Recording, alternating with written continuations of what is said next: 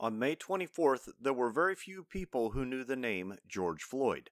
That name is now known to hundreds of millions, if not billions, of people. His death on May 25th sparked protests which quickly turned violent on May 26th.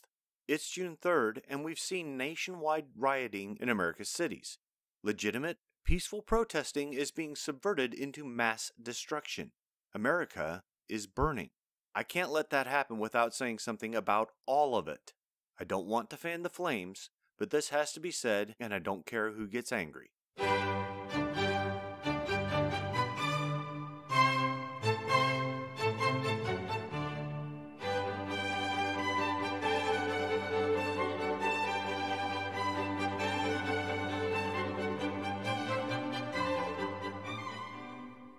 First, and most importantly, George Floyd should not have died. The police officers who made the arrest should all be charged with his death, not just the guy who knelt on his neck. There were 3 other cops there. Why didn't they stop Derek Chauvin, especially when Floyd said that he couldn't breathe? This was the match which lit the fuse to a powder keg in every city. Americans protested this brutality just as they should. Peaceful protests continued over the following days, or at least they tried to be peaceful. Some succeeded, and some didn't. I'm encouraged by the peaceful protests, especially in the instances where the protesters and the cops have come together to raise these concerns safely and demand change, and to heal a little from a long history of pain. This image is from Ferguson, Missouri, the city where Michael Brown was killed in 2014. It's not the only place where cops and citizens are standing together against police brutality either.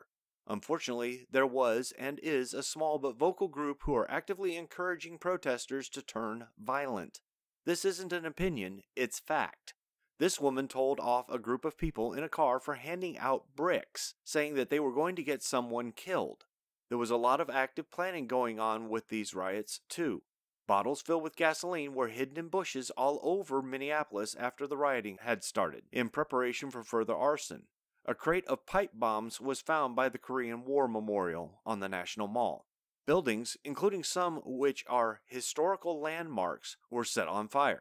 Monuments were defaced, including the World War II Memorial just 6 days after Memorial Day and the Lincoln Memorial. Stores were smashed and looted. Some were burned to the ground. But property crimes are nothing compared to crimes against people. This elderly shop owner was beaten while begging looters to leave her store alone. This man was shot in the head with a tear gas canister. People are dying, both protesters and police alike.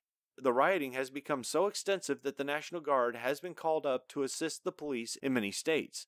The president is also threatening to invoke the Insurrection Act of 1807 so that active duty military personnel can intervene if the states cannot get these riots under control. Yet still, people on both sides of the argument are making the most inflammatory statements, fanning the flames as if that will solve the problem. But it won't. Burning down American cities won't solve this problem. Breaking down law and order in America won't solve a problem with law and order. I've cited a lot of law in my recent videos. This one will be no different. Let's start at the top. The First Amendment protects the right of the people to peacefully assemble and petition for redress of grievances. That's protesting right there, enshrined in the Constitution. Like all First Amendment rights, though, it's not an absolute right. What are you talking about, Roast? The First Amendment is paramount. The government cannot shut down those rights. Yes, it can.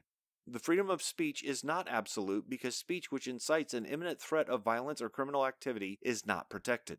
The freedom of the press is not absolute for the same reason.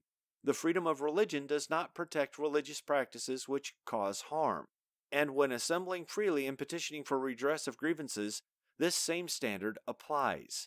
Assemblies cannot happen if they cannot be peaceful.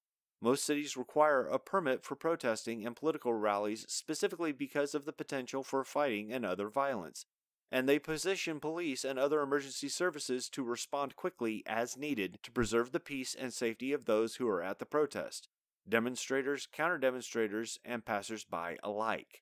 When the protest turns violent, the authorities have the duty to disperse the crowds as peacefully as possible.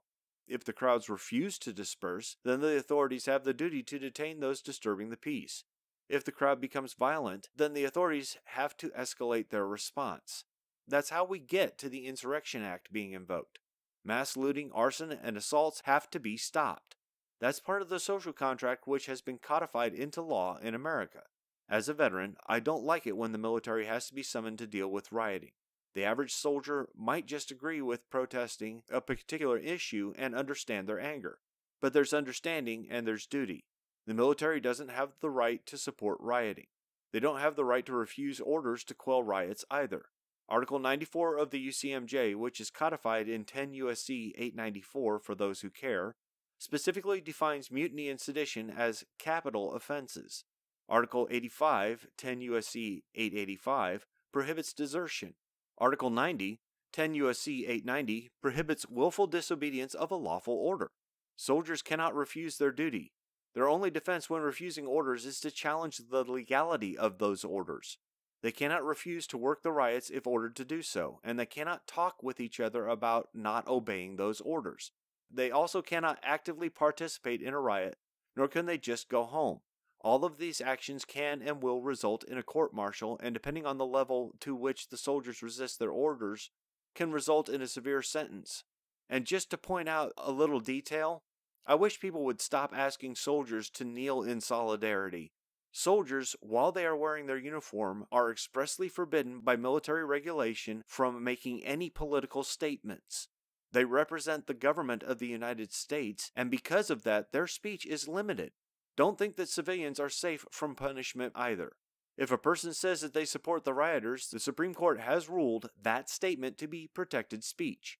However, publishing anything which advocates the overthrow of the government at any level by force is seditious libel under 18 U.S.C. 2385. If two or more people plan to overthrow the government at any level, is seditious conspiracy under 18 U.S.C. 2384. Both of these crimes carry a sentence of up to 20 years, and they aren't the only offenses contained within Chapter 115 of Title 18 U.S.C. If anyone is involved in such activities, be they Antifa or white supremacists or Aunt Mabel's gardening club, they can be prosecuted for doing this. Government buildings have been attacked. The courthouse in Nashville springs to mind, as does the 3rd Precinct in Minneapolis. That's in addition to charges of terrorism, arson, and any other charges that the perpetrators may face for physical harm caused to others by setting those fires. There's been allegations that either Antifa or white supremacists have been involved in the rioting as instigators and escalators. I think that it's possible, given the fact that there are so many images of people who are actively joining the riots in what is obviously protective gear, that this is so. That smacks of planning to me, not spontaneity, and that would place those actions, if proven to the court's satisfaction, firmly in violation of 18 U.S.C. 2384, in my opinion. And speaking of Antifa, I have to correct a common misunderstanding. Antifa as an organization has its roots in the German Communist Party back during the Weimar Republic era, just as the SA was the direct action arm of the National Socialist Party, so Antifa was the direct action arm of the Communist Party of Germany. In the 1930s, the SA and Antifa fought each other in the streets of Germany during the collapse of the Weimar Republic, with Antifa forced underground in 1933. After the war, the Antifa movement reemerged as the modern version of Antifa. A common tenet of all Antifa groups, though, is that they consider capitalism and any other socio-political ideology that's to the right of anarcho-communism to be fascism, and they claim to be militantly anti-fascist.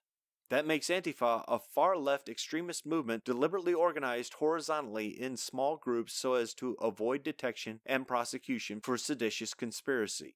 William Barr declared Antifa to be a domestic terrorist organization on May 30th and ordered all 56 FBI anti-terrorism task forces to identify and arrest Antifa members. Given the fact that the ATTF has been monitoring Antifa since the 2016 elections due to their involvement in violent demonstrations, I expect that the FBI will respond pretty swiftly to these instructions. And indeed, the news reports seem to indicate that many arrests have been made. If it does happen to be white supremacist groups instigating the violence, then they are subject to the same consequences which Antifa is facing right now. There are a lot of people making this claim in the media, but I have to admit to some skepticism. First, numerous celebrities, including the Joe Biden presidential campaign, have donated to a fund to bail out those arrested during the riots. Would they be doing this if they believed that white supremacists were being arrested? Second, no less an authority on white supremacy than the Southern Poverty Law Center has disputed the allegation that white supremacists were the instigators of the riots. noting that white supremacy groups are not known for overt activity of this kind or for cooperating with Black Lives Matter and similar movements. BLM is helping to organize the protests, and no one can say that the SPLC is sympathetic to white supremacists. Yes, you caught me. I said protests, not riots. I don't believe that BLM wants people burning down neighborhoods and destroying businesses.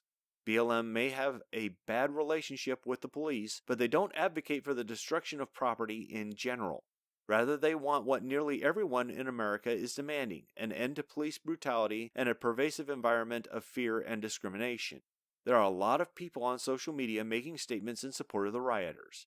There are also people on social media who are condemning protesters and rioters alike. There are people blaming the riots on Donald Trump, and there are people blaming the riots on BLM, and people blaming the riots on whomever they can think of.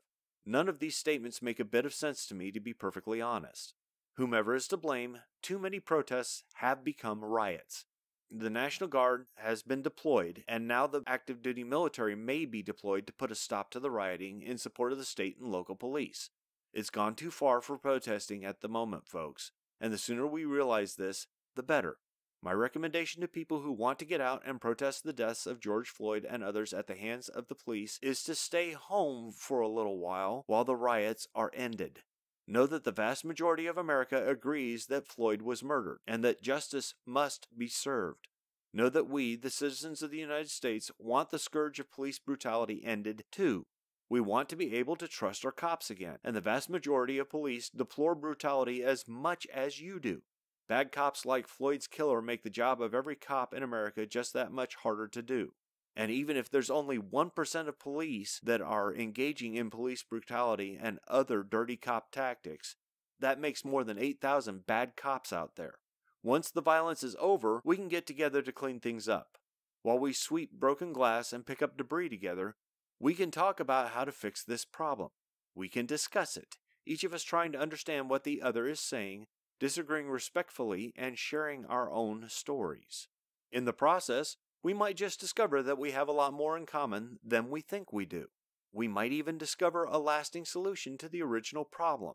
I've always believed that such things are possible if people are willing to have rational conversations with each other.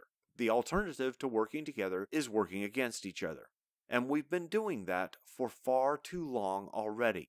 We are all Americans. This country belongs to all of us. The problems that America faces are our collective responsibility to solve. We can do this. It's time to listen to each other for once. It's time to stop seeing our fellow Americans as our enemies once and for all. But we have to end these riots.